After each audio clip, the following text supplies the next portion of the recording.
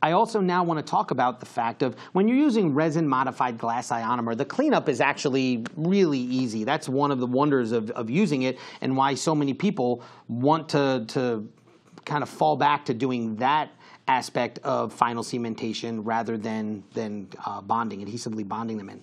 So I want to talk about a few little tips and tricks that if you do have to use Unisem, what you can do to make placing or removing the cement a little bit easier. I'm one of these people that I'm very systematic in how I prep. I have a series of burrs that I use in the same line every time.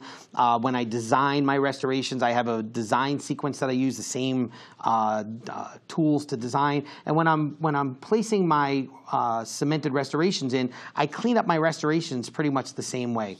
So the first thing I do is I use a floss actually made by Johnson & Johnson.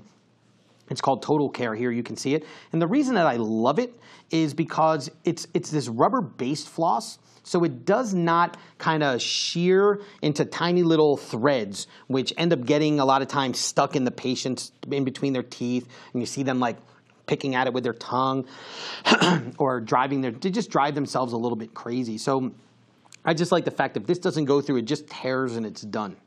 But the other thing I like it for is I take a piece of articulating paper and I'll just fold it over the floss and I'll run it down the floss. Actually, my assistants, they do this for me and it's laid out on the tray just like this. So I have the articulating paper, I have the ink basically on my floss ready to go. So you'll see an image of an Emax crown that was done from one of my previous presentations that I did just because I had it in there. And you'll notice when I floss through, it makes marks exactly where the restoration is binding, and I know exactly where to adjust. So if your zirconia crown comes out of the Speedfire and you go to try it in and it's just a little bit too tight, don't arbitrarily just start taking off those marks and not knowing exactly where that contact is. Using a tip like this will make it very accurate in where it's getting held up and where you need to reduce. So that thing those restorations will drop and you're not going to worry about possibly opening up your contact in another spot within the adjacent, how they're touching adjacently. The other thing I use a lot is from Parkel. It's a separating medium called Blue Sep.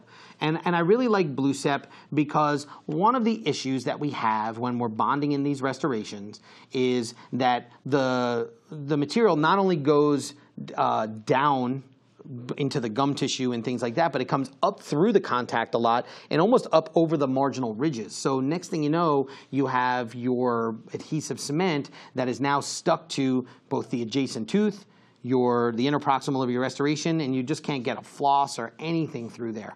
So I like to paint the restoration on the interproximal along the interproximal wall of the restoration I'm doing, and also the interproximal of that adjacent wall. So I would do it on, if this was say number 30, I would do it on the distal wall of number 29, I'd do it on the mesial wall of 31, and then I would go ahead and I'd put it on the interproximals here. What that's going to do is it's a separating medium.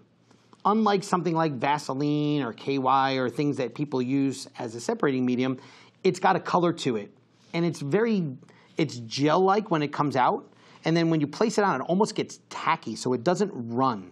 So the big thing you want to make sure, I don't want to get my Blue Sep, which is a separating medium, underneath the margin, because then I'm going to have a potential for a debond. I just want to place it in all aspects of that interproximal, so when the cement comes in contact, it will just flick right off. And it makes cleanup so much easier for you.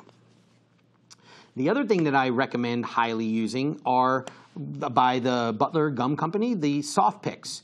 I don't know if you use these. We give them out to our hygiene patients all the time for patients who don't like to floss, which who doesn't like to floss? Everybody likes to floss, right?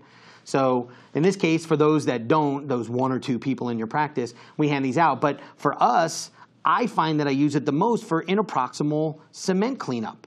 I make sure I'll tack cure my cement. I'll clean off all the perimeter. I'll make sure that there's no unset cement on the underside. And I'm going to hold my restoration down very firmly. And I'm going to push my soft pick through the interproximal between the contact and the gum tissue, and those little kind of like Christmas tree branches that are on these things, they just grab cement and they push it right out of the lingual. So I'll tend to pack a cord and I'll leave a cord packed in when I seat the restoration down. And then I'll put the blue step on the adjacent teeth, and then I'll seat the restoration down with the cement, and I'll tack cure it. And then you'll see here, in this case, I took my finger off so I could take a picture without my thumb in it. But you'll see my thumb was down, and I started to push this through, and you can see all of the cement that gets stuck within that soft pick. You see I packed cord, and why did I do that? Well, it's going to stop your cement from getting subgingival. So all I do is I get through there, I tack cure it again for about 5 seconds just to make sure that the cement is nice and set.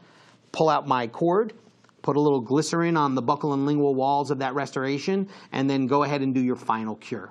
And then everything should come off really nice, and you'll have these beautiful margins that will, avoid the oxygen inhibited layer. If for some reason you get something stuck in between, then you can use the contact ease. These things are wonderful. There's a lot of different companies that make these saws. They have the Cerasaw and things like that. I like these because my fingers fit nicely on there. You have a lot of control going back and forth, and they have ones with serrated edges like these. They also are great for like interproximal reduction, or if you have a little piece of cement adhered, you can kind of follow it like a C shape and get below and remove any residual cement. So they're a wonderful addition to your cleanup and your armamentarium. So with that, I hope that working through this gives you some ideas of why we want to use zirconia, how to handle it in your practice, how to get it into the oven, get it out of the oven, how to pre-polish and then do your final polishing, and then how to make sure that making the cleanup, which can be some of the most frustrating part of what we do, a little bit easier for you on your day-to-day practice. Having the ability to do chairside zirconia in my practice is something that's very, very wonderful for us. It allows us to use a really wide armamentarium in our practice that allows us to do chairside dentistry same day. And I got to tell you, my patients love the chairside dentistry aspect of this much more than I do. So with that, I hope these tips and tricks help you back on Monday morning, and I appreciate you taking the time to listen. Thank you very much.